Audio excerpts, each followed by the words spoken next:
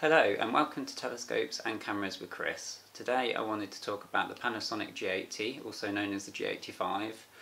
When I bought this camera a few months ago, astrophotography wasn't really on my agenda at all with it because it's a MicroFour 4/3 sensor. But having used it for several months now, I've noticed quite a few features of it that actually lend themselves quite nicely to astrophotography and could actually make it quite easy for someone getting into it. It may not give you like the cleanest images available, but there's a lot about this camera that I've noticed that could just make it easier for people to take pictures in the first place. And having a picture is much better than no picture because you've just found the whole process too difficult. So I've compiled 10 different aspects of the Panasonic G80 that I feel lend themselves nicely to astrophotography. So number one, a nice feature of this is something called Starlight AF, that if you, for example, put it on a tripod in your garden, point it up at the stars, put it in auto mode, you can press the shutter halfway down and it will automatically go into something called Starlight AF mode, where it will ramp up the ISO, the sensitivity to light, but it will slow down the focus, and this enables it to actually autofocus on stars. So you don't, typically what you have to do normally is you have to manually focus on a star, take an exposure, pinch the screen, stretch it to zoom, and then just check your focus and repeat until you've got kind of a focus that you're happy with. But this is, I've just found it dead easy. Just keep it in auto, point it up at the stars on a tripod or an equatorial mount, press the shutter off in, it will automatically go onto the low light mode into Starlight AF mode, and it will just focus on a star. Job done. That's one of the hardest bits of astrophotography done and dusted there. And then all you can do is switch to the manual focus on the camera, on the lever there, switch it to manual focus, MF, and then that focus is then locked. A second feature I want to talk about is the flippy screen, and this is really invaluable really when we're talking about astrophotography, because quite often you're pointing the camera at very steep angles towards zenith, either on a tripod or on an equatorial tracking mount. So the camera could be pointing up like that, and if you've got a fixed screen you've got to get right down and look underneath what the screen's doing.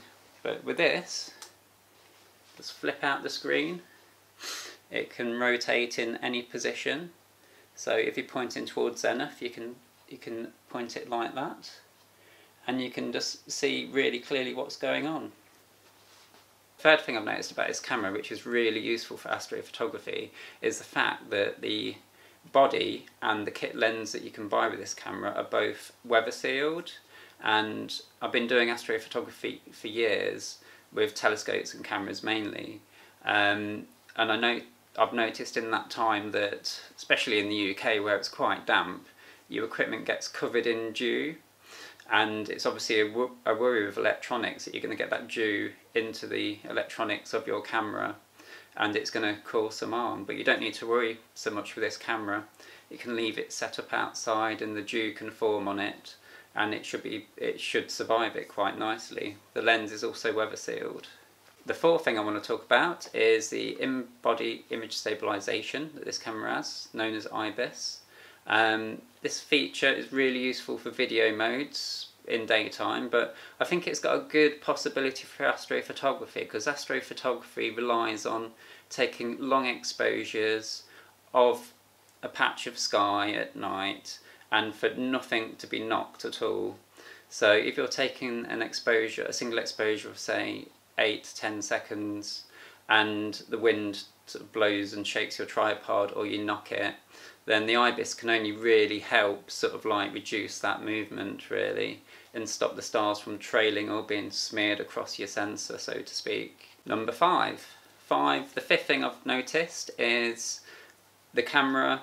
It's very sharp, and that's because it doesn't contain an anti-alias filter, Lowpass filter, and this is basically something that camera manufacturers include in their cameras to prevent something called moire, which is kind of like a pattern that you notice during videoing, or on like you can see it on sort of like clothing that's got quite a lot of stripes on, and it kind of shimmers very strangely. So they put a anti-alias filter in a lot of cameras, but it does make it a bit softer. It deliberately softens the image and quite possibly reduces the bandwidth of light coming in to the camera. With this camera, they've had that removed. It doesn't have an anti-alias filter, and this can only be a benefit to astrophotography because there's no bespoke, there's no dedicated astronomy camera on the market that I know of that contains an anti-alias filter. So they can't be something that's good for astrophotography. All they can do is reduce the amount of light coming in and make it less sharp. Number 6, basically you can get around the micro four thirds sensor by just fitting a faster lens, and the beauty of the micro four thirds system is that the lenses are quite affordable. I mean, there's some really good lenses out there. There's the lower 7.5mm f2, and that's supposed to be pretty remarkable for astrophotography, and there's some very cheap lenses that are prime lenses that are fast, like the Panasonic 20 and 25mm f1.7s. They're very affordable, and will obviously do a good, they won't be the sharpest lenses, but they'll do a good job of getting light into the camera. You can spend more money on like the Leica lenses. I think there's like some 1.4s which are Panasonic Leica, which are obviously very good quality, but they're still quite affordable. They're not thousands of pounds or dollars. They're hundreds rather than thousands. Losing count now. Where am I? Number 7. Number 7. This body, this Panasonic G80, has inbuilt time-lapse, which you can use for night lapses. If you have the mechanical shutter set as opposed to the electronic shutter, you can take bulb exposures for as long as you like. But for night lapses, I found it really quite good. A bit noisy at ISO, but as long as you keep the ISO low and the noise reduction on, it's pretty good. So night lapses are another form of astrophotography that I'm enjoying quite a lot at the moment. Where are we? Number 8. There is actually an interesting advantage of having a small sensor that I've noticed over the years by doing pure astrophotography with specialist cameras for astronomy and telescopes, and that's that the smaller sensors, you don't need to fit things like coma correctors, because you're only really taking the light from the very centre of the optics where there's less aberrations, there's less defect. The view's more orthoscopic. There's no aberrations in this, generally in the centre of lenses. Even quite cheap lenses, they're pretty good. You'll notice that the centre is usually the sharpest bit of the lens, and if you've got a small sensor behind that lens, and it's only capturing the light from the centre of that lens, then your images look nice from corner to corner. If you put a full frame camera on a full frame lens, your aberrations, you'll see those towards the, especially on things like stars that are point sources of light, you'll see things like coma, where you'll see sort of like the stars sort of like trail off into sort of comet shapes. It's almost like a warp drive effect if you've got really bad lens or bad telescope that with not well corrected optics towards the edge.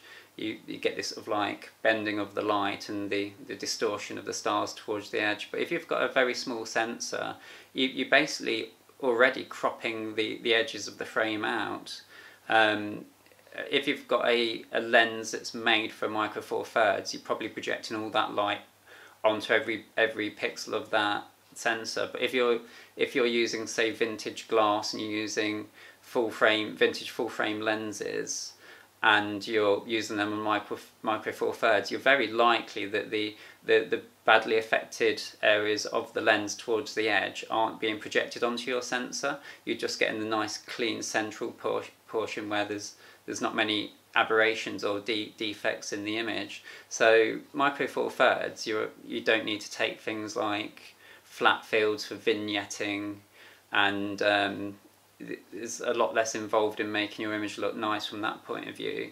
When I was doing astrophotography, it was just standard and using a big sensor like a Canon. I used to use modded Canon APS-C cameras like the 1100D, or I used to rip filters out of the old 350Ds back in the day, so they were full spectrum. But you'd have to use a chroma corrector to get round the curvature of the optics. But if I put a very small chip on that telescope or that lens, you didn't need to use a chroma corrector. You're just using the central portion of the optics, which are very sharp. Number 9, the 9th thing I think is quite useful for astrophotography, and is that when you're doing astrophotography with a camera and a lens, or a camera and a telescope, you've either got it on a tripod for short sort of wide field exposures, or you've got it on an equatorial mount that tracks with the rotation of the Earth. The last thing you want to be doing if your SD card fills up is just to take the whole thing apart to get to the battery compartment to also get to the SD card. But on this camera you've got a side compartment, so you can leave your camera setup and you can change out the SD card in the side. Number 10, the final thing, it's just a very light system, and if you're using a tripod or an equatorial mount, as I've mentioned before, the lighter the system on that, the better. If you've got a equatorial mount with a limited payload of 5 kilograms or 3 kilograms, if your camera is very light and your lens is very light, like with the Micro Four Thirds system, it is a very compact system. You're putting less pressure on the motors that are keeping track with the rotation of the Earth. There's less body for the wind to catch to create vibrations, and it's just generally easier as well to take out to a dark site and set up. You can travel a bit lighter as opposed to a full frame with a big lens. You'd probably need a slightly bigger equatorial tracking platform, a more sturdy equatorial tracking platform with a very big setup, but this you can use it on a very lightweight setup. That concludes the 10 aspects of the Panasonic G80 I feel are useful for astrophotography. As said, it's a bit controversial talking about a Micro Four Thirds for astrophotography. They're not really seen as cameras you'd jump for doing astrophotography, because as mentioned, the sensors tend to be more noisy for a equivalent exposure compared to full frame or APS-C. But you know, I've noticed these features that are really good, and I just think it deserved a bit of a shout out really. Any comments, please leave them below, and if you like the content, subscribe for more. Thank you.